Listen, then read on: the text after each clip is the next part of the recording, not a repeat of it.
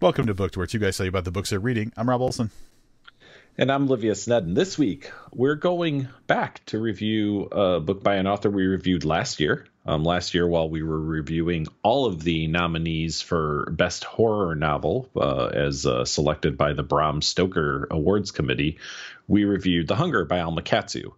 Tonight, The Deep by Alma Katsu. And not only that, but once you're done listening to this, you can go ahead and just move right forward to the next episode and hear our interview with Alma. All right, here's a little bit about Alma Katsu. This is her bio that I pulled off of Amazon. And this is really weird. So her Amazon, and it bears bringing up, her Amazon bio starts with a bunch of almost like blurbs about either her books or herself. Mostly like blurbs about her books, you know, from like New York Times or whatever. Mm-hmm. And then at the bottom, there's like a little biographical part that kind of follows the momentum of that. So this is different. It reads a little different than a normal bio. It's just because it was kind of pieced together with a bunch of other blurbs of her books and stuff. Ms. Katsu's debut novel, The Taker, was selected by Booklist as one of the top 10 debut novels of 2011. She's a graduate of the Johns Hopkins Writing Program and Brandeis University, where she studied with novelist John Irving, and an alumni of the Squaw Valley Writers Conference. Like many writers, she has a day job too.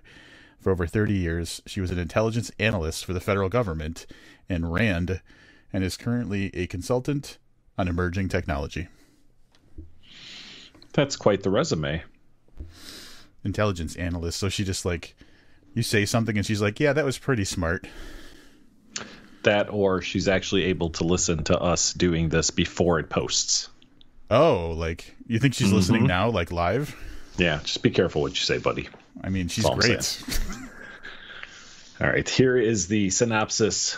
Buckle in, kids. This is maybe the longest synopsis that we've do, right? I mean, I know we don't track this, but this has got to be close, right? It's hefty. All right, here we go.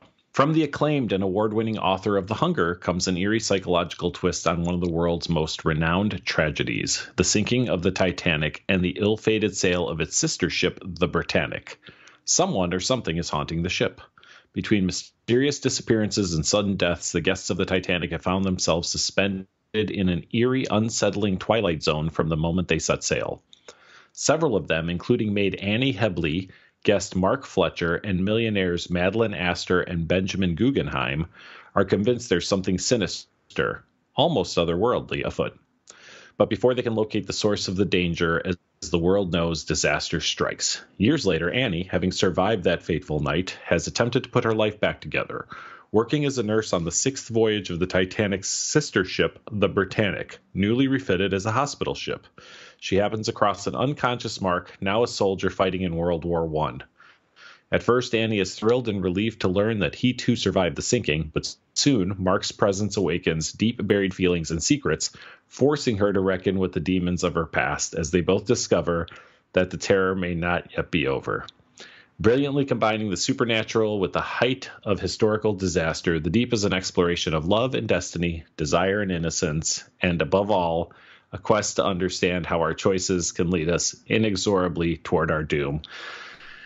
If this is not the longest synopsis we have, I will guarantee this is the most commas in a synopsis that I've ever read. A lot of commas. They don't like to break up into sentences.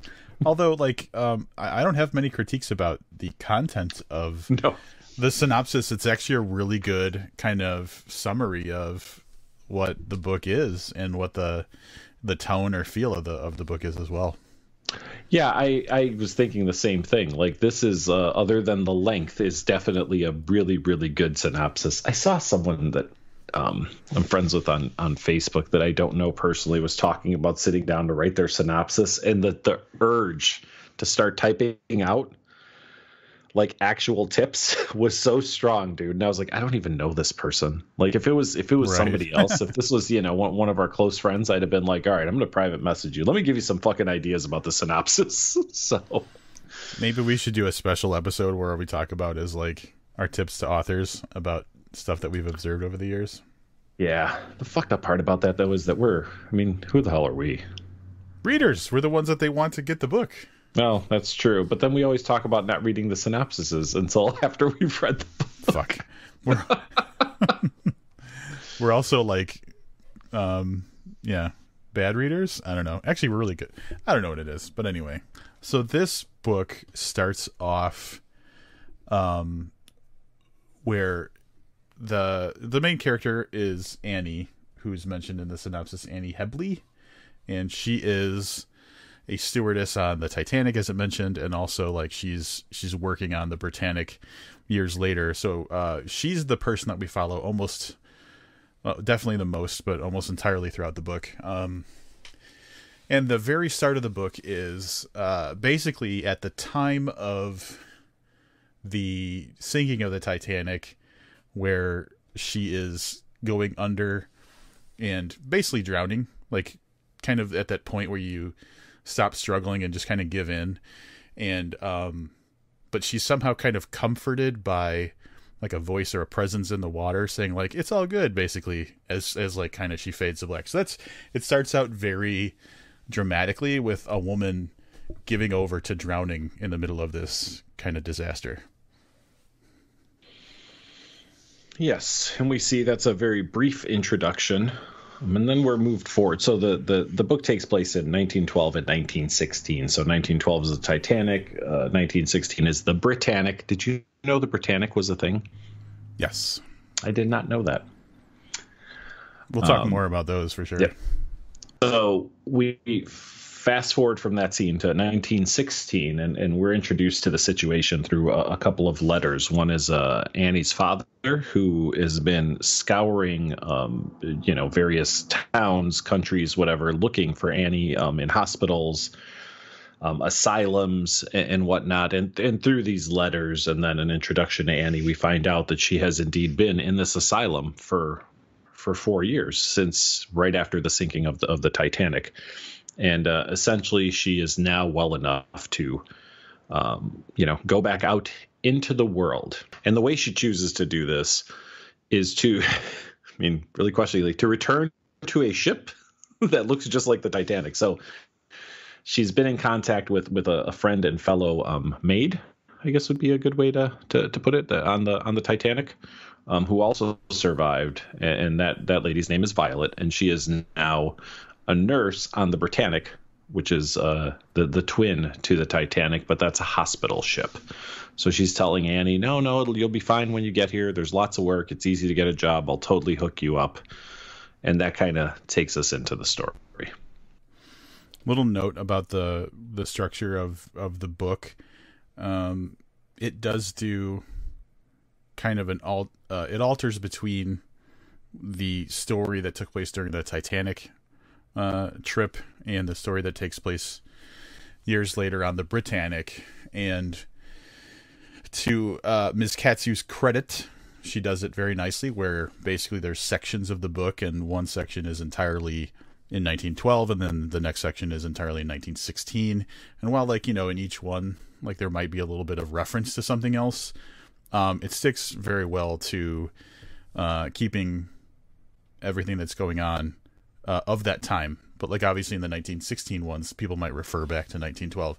So the structure is nice and easy to follow. You know what year you're in. You know, even though the perspective does shift between characters, I think she does a really good job of keeping you aware of who we're following, what year it is, and what ship we're on and what's going on. Yeah, and the other nice touch added into that are interspersed throughout are, as I mentioned, letters. So it starts off with a couple of letters. There's some journal entries. So there's some other things that serve to make it feel a little more historical. Right. that type of thing. Even though I'm not certain. I mean, obviously Annie is a fictional character. I don't believe she was a real person. So obviously letters from her father are not, but I don't know if some of these other letters could be things that were actually found. You know what I mean? Like that were put into the book that are actual history. But even if they're not, I feel like it adds that little bit of grounding to the time frame that they take place in, which I thought was pretty cool. And interestingly, I guess maybe not interestingly, but just a point of fact, as the 1916 timeline is explored, which I think that's the first one we go through kind of in detail. There's references back to stuff that happened earlier to Annie, and then maybe like other pivotal characters, but we don't know what happened. So there's a lot of kind of mystery that's kind of stirred up at the beginning of they're referring to something that I'm not aware of yet. And so the book definitely pays off those references as time goes on. But at the beginning, you're definitely kind of in the dark about some of the stuff. And to a degree, so is Annie. Or at least it seems that way. Like she's not fully aware of everything that happened in her past between like when the Titanic stuff happened and then, in her years at the like mental facility or whatever. And I think that's done very well. How do I say this?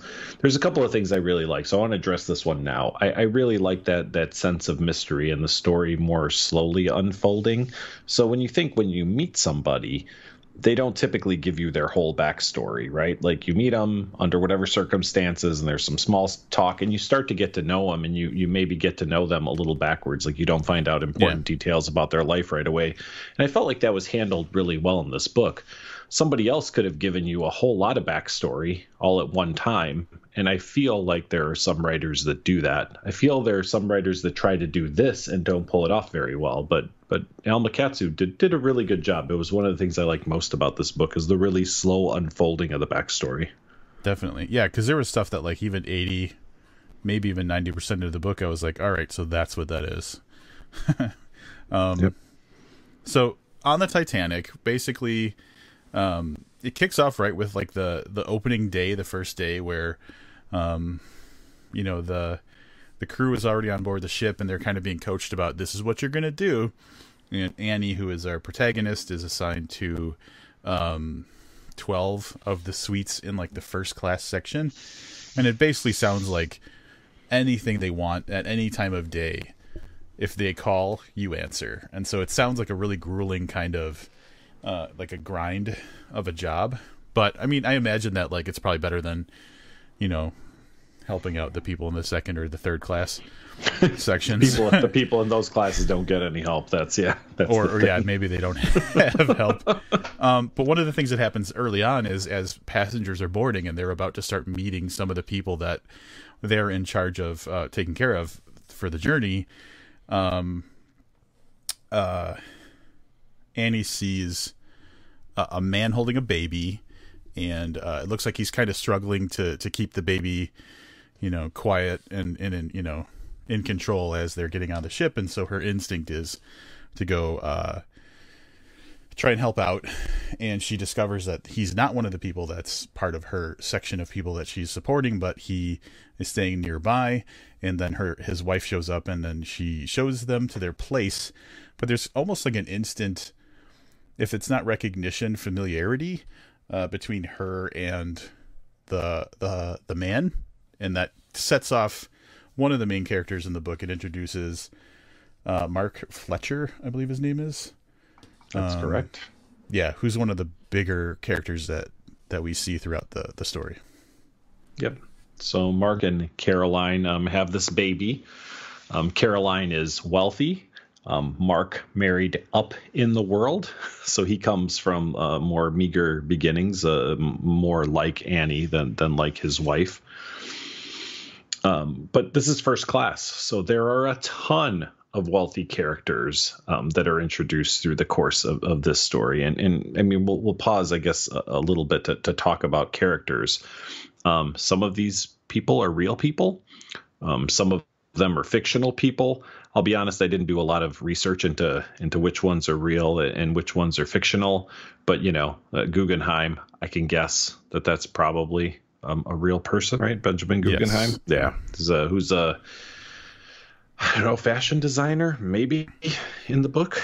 I don't know. But there's a woman who's a fashion designer, I'm sure is a real person. But there are all these different people. And one of the things I wanted to say, although the cast is big, the other thing I really liked, and I didn't realize this till probably about 2/3 in the way in the book, is the way she captured these characters, you can tell that almost every one of these characters in this book thinks that they're the main character of this story. That's a really good point. Yeah, and it's very true in life, but when we're exposed to a film or a book or a TV show, we very often are given, this is your main character, follow this person. Everybody else is only there to serve at the pleasure of this person's story. And, it says that obviously there are some perhaps supernatural things afoot, but it struck me that a lot of the passengers feel that the supernatural things are directly related to them. Yeah, and credit to her. I mean, the book is 400 pages, just a little bit north of that. Credit to the author. She didn't go nuts on building up these crazy stories. Like, there wasn't a Benjamin Guggenheim chapter, but she managed to, in the short amount of time that we saw some of these characters, kind of bake in enough of a story that, like, whatever was going on in the overall story had an impact on them that was believable and interesting without being like, oh man, here's another chapter about this person who I know isn't the main character that I don't really care too much about. Like, she did a really good job of balancing kind of characterization without sacrificing the story in a way that's actually pretty impressive. Yeah, I agree. Two other characters I want to talk about and zero in on a little more specifically, because they have their own stories. But outside of Annie, they're really the only people with like a legit story in this book that are not wealthy. And that's two young boxers, Di, which is apparently short for David, I'm guessing, or Irish for David or something, I don't know, and Les. They are, although not overtly, they are gay. They're a couple, taking place in 1912, which I'm sure is not unheard of, but is an interesting look at a gay couple and how they have to behave 100 and almost 10 years ago. They are boxers who are going to America to get a new start, but they're also con artists. And Les is definitely the mastermind behind that, while Di is more in love with him, in spite of his flaws and wrongdoing. And I thought that there was a very interesting story for the two of them, which was, although they interact with other characters, I felt like it was a completely separate story that just happened to take place in the same place, where I felt like all the other stories were more intertwined. Did you feeling too? Yes. So if we had to like do a hierarchy, obviously Annie, Mark are kind of the main level of character. These guys are secondary. Everything else is tertiary. But again, like, not really like noticeably so. Like they all blend together pretty well. You just get like a stronger vein of the story of Di and Les than you do from the other characters. And I agree. Like, if she was like, I'm doing a spin-off story that's a novella about these two, I would read the shit out of that, because it was a really interesting dynamic, and definitely, like you said, obviously gay wasn't like invented in the 60s when Stonewall happened. So seeing people in a historic setting who had to kind of hide who they were was an interesting part of it too. We'll go a little further into the story. I'm going to leave 1916 out of the story discussion. All right. We'll leave it to sit. Annie is on a boat that is the sister ship to the boat that sunk. Like, I think that, and then that kind of can unfold on its own. But essentially what happens is that Annie is very drawn to Mark and to Mark and Caroline's baby. I don't want to say unnaturally so, but unreasonably so for someone that she just met. Caroline is having some issues with motherhood and dealing with that, and the medicine prescribed for her, which I think is interesting and worth talking about, right, is cocaine that's prescribed to her by a doctor. It's obvious that the doctors back then had no idea how to use cocaine too, by the way. Yep. Yeah, no kidding. Yeah, then nobody's snorting. What the hell? So so that's one of the storylines that develops. And then amongst that, we have other people on the ship, and the one common thread through the wealthy people, at least, is that all of them feel something unnatural is going on. And it kind of starts with a little kid. I don't know that we ever got his age. I got the impression he was like 7 or so. Yeah, 7. I think 7. Yep. Yeah. He at one point claims to have heard a voice calling to him from the sea, and he is saved by Dai, who is the boxer, as he's starting to climb like on the rail and could potentially fall overboard. And that child very soon after dies a mysterious death, which really adds to this element of something is going on. And that's where I found, like I said, the character is so interesting, because a lot of them buy into it, and a lot of them feel like they're the main character in the story. And that's really where this got really good for me. Yeah, the boy's death, if I remember correctly, they just said like his heart just stopped or something like that. But again, these are the doctors that are like, you should have cocaine. So, yep. In which I trust them. Well, to be fair, it was like this laudanum stuff is dangerous. Let's give him cocaine. Yeah. So you can have that opium. Here's cocaine. Yeah, arguably, if you had to take one, I think the cocaine might actually be better for you. I this is where I'm going to plead ignorance. I've never. There's some Googling happening. Hold on, cocaine versus laudanum. Is it laudanum? Laudanum, which isn't that just it's opium? Like they were taking opium. Versus cocaine, which I mean that's just spectrums of different. Like opium dulls you, right? Whereas cocaine is a stimulant. Yep. Yeah, I'm not finding a good comparison chart. I'll have to do some research on my own. You need to get a hold of a 1912 doctor and be like, hey, tell me why you were making these choices you were making. Listen, I know you're 130 years old, but do you have a prescription pad laying around? I don't think your doctor's license expires. Yeah, that's good. Once you get it, it's good forever. Pretty much. All right, so here's I'm going to pause a little bit because there was that, like Livia said, the boy, Tommy, I believe his name was, who died tragically toward the beginning of the story, and basically put on everybody's radar there is some creepy shit happening on this ship, like hauntings and ghosts or whatever like the rumors are that are going around. There was like a call from the sea kind of thing, which I haven't spent a lot of time at sea. If I had to quantify it, it's probably like 0 hours at sea. I mean, I've been to the ocean and stuff like that, but I've never been on a big old boat. Like, have you ever? I guess what I'm getting at is like, how much do you know of or know about like the idea of like sirens or like the lure of the sea and stuff like that? I think you asked 2 questions that might be a little unrelated. I'm a little familiar with like the mythology of like sirens. You don't actually have to go on a boat to hear about that. So I've never been on a boat on the ocean. I've been on smaller lake boats and river boats and stuff, but no, I've never been on the ocean on a boat. I kind of want Alma Katsu to do like the deep cruise where you go like I would totally do that. I'd pay like how much can a cruise cost? $60-$70 or something like that. Look, I don't want to impede Alma Katsu's plans to do the deep cruise or whatever. Dude, fuck cruise ships, man. I don't know if you've been paying attention to cruise ship news over the last like 4 or 5 years. Nothing good can come from going on a cruise anymore. Like they get stranded. They have sewage problems, and then you're spending 3 days on a ship where you can smell sewage.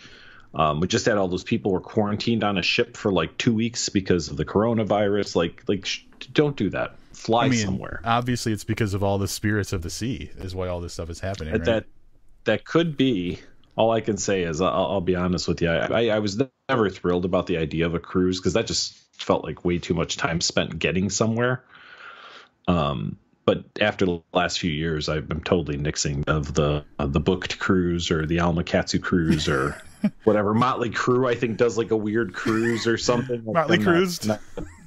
Motley Cruised. To Motley Cruise. Well, there goes my idea for cruised, which could either be our booked cruise or like, it could go back to like those boxing boys. Mm-hmm. All right, back to the story. I think I was just the idea. that I'm not. I guess what I was trying to convey was that I'm not super familiar with this, like the being drawn to your ultimate demise in the sea thing. So, like, I get it, and it's occurred in stories that I've read or movies I've watched and stuff like that, but it just doesn't have like a resonance to it as much as I'd like it to. I know that friends typically lure sailors, like specifically sailors, and I think it's actually mentioned in the book. So I'm familiar with it. It would probably be a tough one to write a good story around. That being said, that element and its use in the Titanic makes perfect sense and is done very well. So, agreed. Mm-hmm. Following the loss of the little boy, I would say that so that we don't tell you beat by beat what this story is, and you can actually read some of it for yourself. Kind of the main theme is a few things. Like, we're watching Annie and her interaction with like the Fletchers and the baby whose name is Ondine. We're watching how these rich people are getting on the Titanic, but also there's this creeping feeling that everybody starts to get more and more about a haunting on the ship, and like, things not necessarily a supernatural, I guess, influence on what's happening on the ship, and it turns into not just like there's a spirit on board or whatever, but people start to look at each other a little bit like, this person's acting strange. Yeah, I agree. I think all of that is really kind of punctuated and done really well for us, based on the fact that, you probably know. I mean, Rob sent me a spoiler telling me when he was done with the book that the Titanic sinks. But it's coming, right? So there's already kind of a sense of dread. Like when you're reading a book and the end is near. Now, I don't know specifically. Like I saw the movie like everyone else 20 years ago, right? I don't know how many days they were out there or stuff. So as this is happening, I'm like, well, they're gonna hit an iceberg, and a lot of people are gonna die. So that. So I felt like the dread that they're feeling because of potentially supernatural stuff, I was feeling a similar dread in knowing these people are all doomed. Yeah. So it plays really well that way. I think it puts you in the right frame of mind. If this was a book about an unnamed ship that sinks, I don't think that you'd get the same feeling. I agree. Definitely. Yeah. I don't know how much more we can talk about story. Livius gave you the big spoiler already, that the Titanic goes down. But like, yeah, the whole, like, yeah, what else do we say? I can't even. Yeah, I mean, the other thing that I'll say is, I guess I could pull this up on Amazon. To me, this was gothic horror, and I don't know if Miss Katsu would say thing. Gothic horror is a genre I really like when it's done well, and I really felt that this kind of checked some boxes to get there. So obviously it's a period piece. Obviously there's some supernatural things going on, but it's not like really overt. So I wouldn't just want to call this horror. I'd want to narrow it down a little bit for people. Yeah, in Amazon, it's ranking in psychological fiction, historical thrillers, and ghost thrillers. But I would definitely say, if you were a fan of gothic horror, this is a good one for you to read. Yeah, I'll agree with that. And honestly, like, there are plenty of strengths, I'd say, for the story itself. I think that when you choose to do a historical fiction piece, you kind of got to nail the history, right? Like, even if like it's embellished and stuff, you have to make it accurate enough while also being interesting, but also contributing to the story. And otherwise, why even bother? Like, if you just want to put it on the Titanic so more people read it, you're doing a disservice to your story. Alma Katsu integrates the story of the Titanic so well into the overall story that she wanted to tell, and then incorporates a supernatural element into it, that I think she pulled off something really special. Yeah, and then I know we weren't really talking about 1916, but for people who didn't know, the Britannic is actually a pretty fascinating story too. Like I know, and this was my first hearing about it, so I was kind of drawn in by that as well.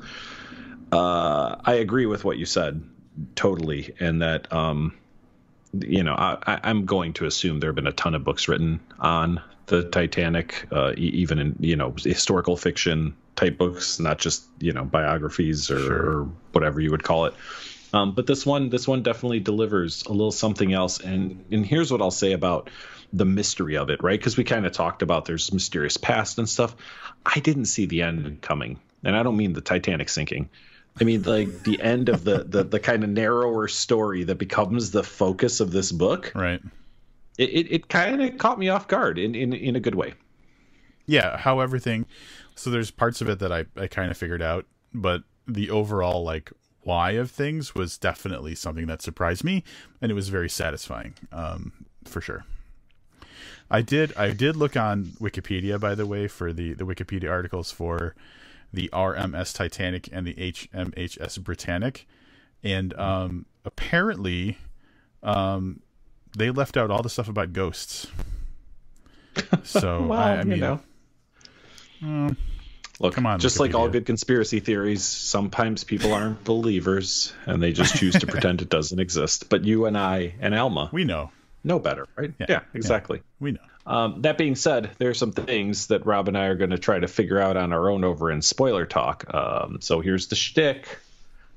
I wish we could make a way, like if you're listening on Patreon, you wouldn't have to listen to me begging for people to contribute to the Patreon like I'm about to do. Like you could skip it because it's an ad. And like, when you pay for a service, you don't have to see the ads. Anyway, patreon.com/book, where Rob and I will spend, 10, 20 minutes doing Spoiler Talk for this book. We do them for a lot of books, a lot more lately than we did early on. And you'd be helping support one of your favorite podcasts. Hopefully one of your favorites. Yeah. And or even if we're not one of your favorites, don't let that keep you from donating. Here's how we keep this in for the Patreon people. If you think that we're a good enough podcast that you're giving us money on a monthly basis, tell your friends, because maybe they will too. All right, we are back from a very interesting spoiler talk. It was definitely one of those where it solidified some of the things that I thought about the book and maybe made me change my mind about some other stuff. This time, not in a negative way. I know sometimes we come back and we're like, wait a minute. This time it was more like, wait a minute. Yeah. I'm going to kick off our wrap-ups if that's okay with you. Do it, please. I like Gothic horror. I like it in movies. Tend to like it in books most of the time, and I think that that's what Alma Katsu delivered. It was a really good Gothic horror story. She managed to make it feel more familiar and relatable, much like The Hunger, by placing it inside an actual story that we're all somewhat familiar with, right? So about the Titanic, right? At the end, Leonardo DiCaprio on that raft, there's plenty of room for both of them, right? But he winds up drowning. Like that's, yeah.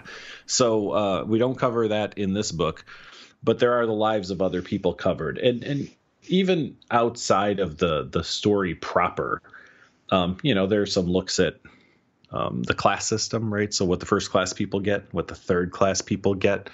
And it feels like it's a well-researched period piece. Now let's talk about the supernatural elements. It is not bludgeoning with supernatural elements, which is also nice. The story unfolds in a way that I didn't see coming. I wasn't able to predict the end at all. The characters, as I mentioned before, I'm super impressed with the fact that most of those characters thought they were the main character of the story. And I think that played out super well in the book. I don't know what 1916 was like. I get the feeling that we might have gotten a good taste of 1912 and 1916 in this book.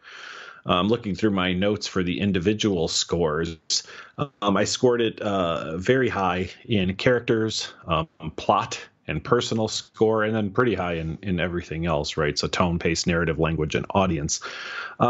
This is great, I think, for anybody who doesn't hate period pieces. I know there are people out there that are not big fans of period pieces. I happen to not mind them as long as they're written well.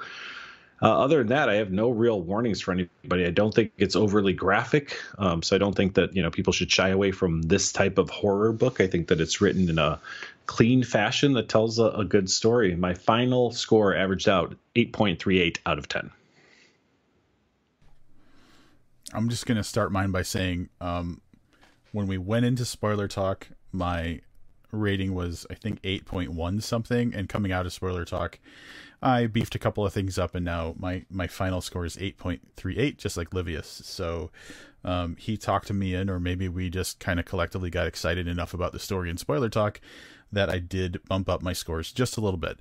The strengths of this book are really solid fucking historical fiction foundation for a book that has supernatural elements, but as we talked about in spoiler talk a little bit, sometimes the stuff that people were getting wigged out were supernatural maybe didn't end up being supernatural, and that paid off the whole ambiguity of is something supernatural going on. Obviously there was a supernatural element, but she, like Livia said, didn't beat you over the head with it. Sometimes the stuff was just a mundane explanation, and that kind of, in a way, I think lent some authenticity to these supernatural parts of it, because it wasn't just everything's supernatural. It was sometimes people are just freaking out about shit they don't need to be freaking out about. So much respect for that. Beyond that, great characters. I think the plot was well structured, paced well. I can't really find much of an argument about anything. Even I think pace was the one that I dinged the most. And the only thing that was kind of strange was there are things that happen outside of the Titanic and Britannic journeys that I would have wanted to maybe know more about, but because of the way that the story was structured, it would have happened during the climax of the story, drawn out the climax, and basically ruined the structure of the end of the book. So the fact that it's not in there is only in service of making it a readable and enjoyable book. So the only place I wanted the pace to go a little slower was the absolute worst place to make the pace go slower. So that's kind of on me a little bit. All of that is to say, we liked The Hunger.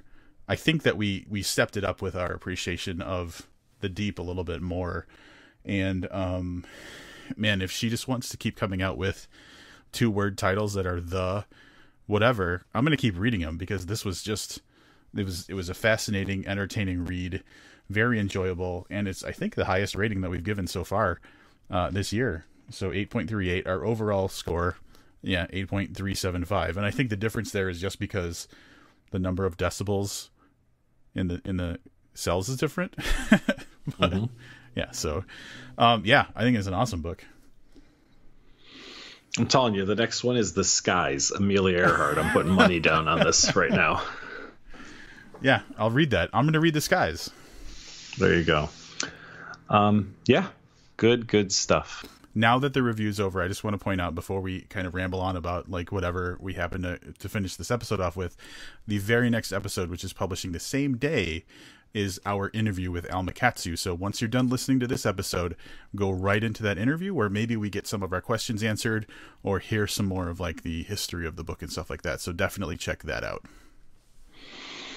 Rob, checking in on your water bottle. Yeah. This is we don't have the weird baby next door anymore to check in on. So for the next couple of weeks, we'll be checking in on Rob's progress. Have you met your water goal for the days since we last spoke about this? Yes, I've hit my goal every time. The problem I'm noticing is that, so Monday and today, we're recording on a Wednesday, both days I forgot my water bottle at home when I went to work. So I had a good portion of my day on Monday where I didn't do any drinking of water, and I had to really nail the last 8 hours of the day just pounding water. But I hit my goal every day. Today, I actually came home. I had to run some errands on my lunch break, so I came home and picked up my water bottle. I'm about 79% into my goal right now, so I'll definitely... There's 3 more hours in the day, so easy to hit my goal. So I keep thinking of ways to make a smart water bottle smarter. And one of those ways would be if you try to leave the house without it, that you get a notification on your app. Yeah, that I'm sure there's a way I can make that. So I'm all in on Apple, and so there's a program called an app called Shortcuts that like basically lets you program automations. Right. So if Bluetooth disconnects from this device, notify me or something would be the yeah. So I might have to make that happen so I don't make any mistakes. I have thought about going back to carrying a backpack with me when I go to work and back. Just so I've got like my laptop with me and stuff, but I haven't made it. So it's on my mind because like forgetting twice in 1 week is a little embarrassing. And really what I don't want is for you to get home under pressure and drown yourself drinking all that water. I know. I don't want the debasia, the sea witch to get you. Right, really is what I'm saying. Nope. You may have to take that. That seems to be very deep in a spoiler territory. Oh shit! Yeah, I'll have to. Maybe I'll just beep it out. There you go. I don't have much. We just did this 3 nights ago. Like this is the tightest recording window we've had in probably years, and then we're back tomorrow night recording again. So, it'll be interesting. I don't really have a whole lot else do you have anything else to talk about? No. And honestly, here's what I'm going to say to the listeners. We're ending this episode now. It's probably going to be, a normal length episode, but there's going to be a minute or two of extra conversation that I happen to record before we said welcome to book. That's going to be kind of entertaining. So it's not quite done yet. All right. Our next review. So you already know what the next episode is, but our next review, so coming up 1 week from today, That Left Turn at Albuquerque by Scott Phillips. What's the book we reviewed by Scott Phillips a few years ago? The Rake. And we really like The Rake, so I'm hoping we really like That Left Turn at Albuquerque. Sadly, we were not able to make it to the book release party for this. Timing and stuff didn't work out. I'm kind of bummed because I was kind of thinking, that might be fun to go down to the Meshuggah Cafe once again. Not in the cards this time. Maybe next time Scott Phillips has a book out, we'll make it down there. I would love to. Yeah. All the deep really sunk our trip to St. Louis. Yeah, it did. So that's it, I guess, for this episode. Like Rob said, stay tuned for God knows what he's putting on here. But until next time, I'm Livia Snedden. And I'm Rob Olson. Keep reading. Yeah, but you ever have banana pudding? Oh, my God. Yeah, banana pudding's all right. Yeah, they need to put banana. They need to make a banana cream M&M. Like they've been doing all these weird M&Ms. I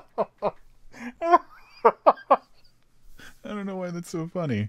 Why an M&M specifically? I've been going through M&Ms, like, because they keep releasing new ones. So currently, like, my favorite is like the caramel M&Ms. Oh, but I had one that was like weird. It was like chocolate and like cayenne pepper or something. Like they've been coming out with some pretty weird M&Ms. It just occurred to me when you said banana pudding that would be good inside. That belongs in an M&M. Yeah. Fuck, hold on. I got to fucking email M&M. They're doing the same thing with Oreos. Is that Mars? Like birthday cake Oreos and shit. Well, the birthday cake Oreos are fucking amazing, but the newest Oreo on the market is the Most Stuff. Oh, God. So there was a double stuff, and then there was one called, I think, More Stuff. And this one's called the Most Stuff, and I think it's the cream from 4 Oreos stacked on top of one another. It's just a pile of cream. There's not even cookie involved anymore. Well, there's still cookie. I just don't know why they don't put that shit in a jar. Why they don't just sell the cream. Cooler heads prevailed, I think, in the conversation. They're like, wait, that's insanity.